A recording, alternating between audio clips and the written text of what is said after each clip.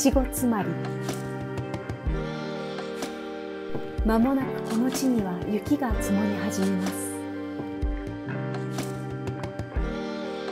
イリア・カバコフとエミリア・カバコフの棚田は2000年にこの場所に設置されました。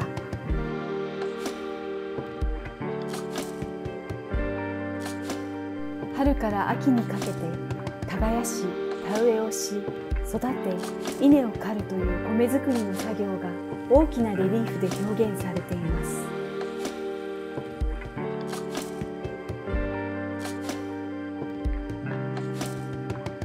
ある場所から見ると、一辺の石と一緒にレリーフを眺めることができます。この作品は農作業をする人々に捧げられた記念碑です。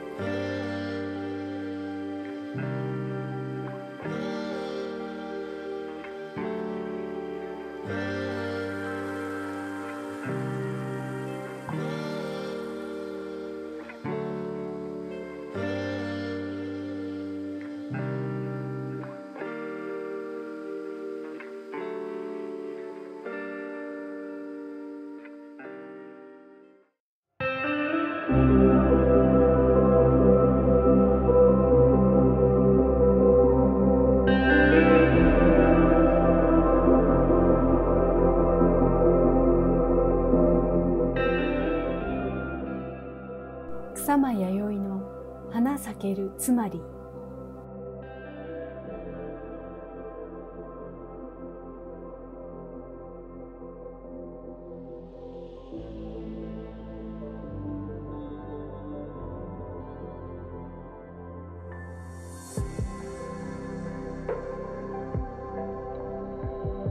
雪が積もる前に一部が解体されていました。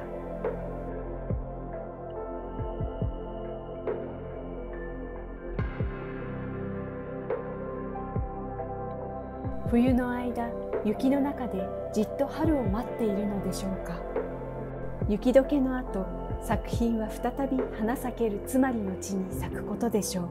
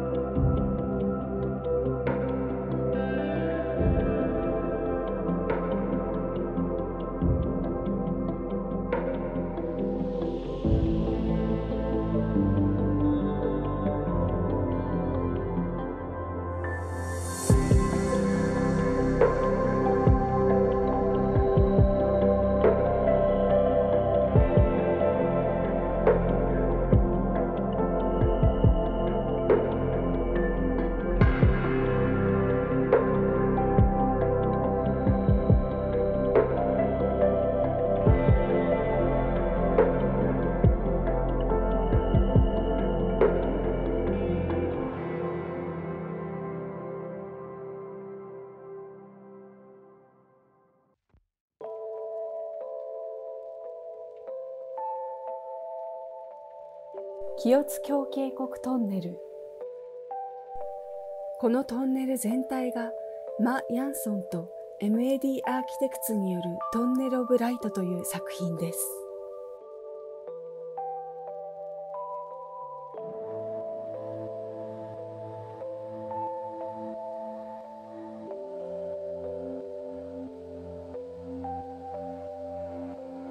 3つの見晴らし場が設置されていて、それぞれから渓谷の流れを見晴らすことができます。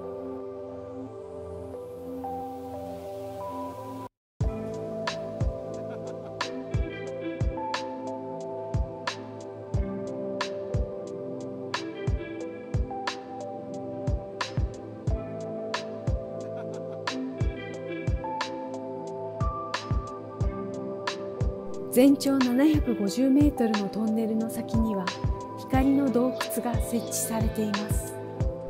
そこにある風景とその風景が映り込む水鏡。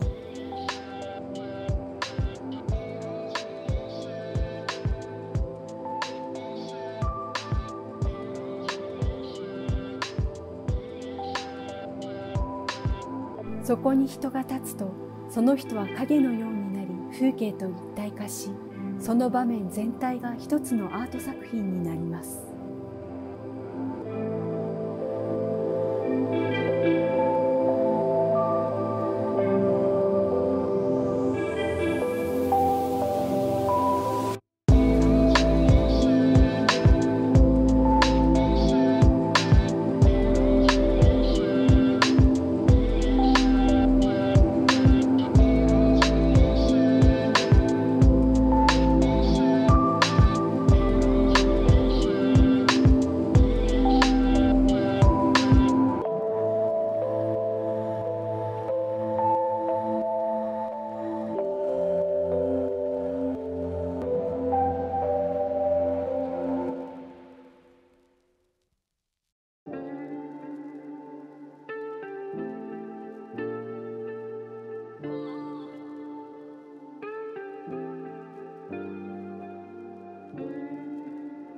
内海昭子のたくさんの失われた窓のために。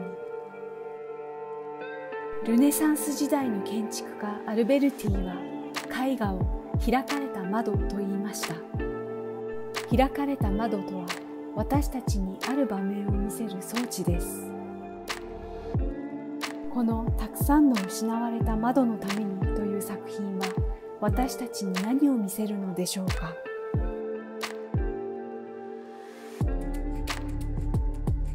この窓を通して私たちはそこにある風景を再度見出します。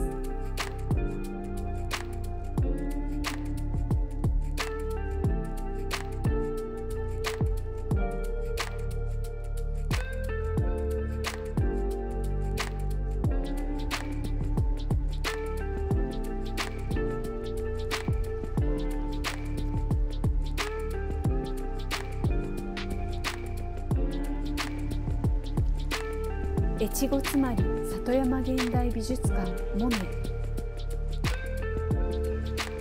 原浩が設計した回廊のある建物です。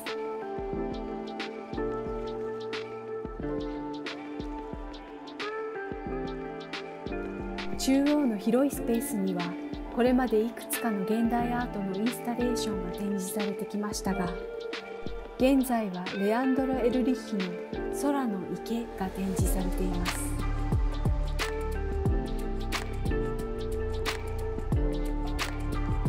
水の中に建物が映り込んでいるかのように見えますが、一部は池の中に描かれた建物と空です。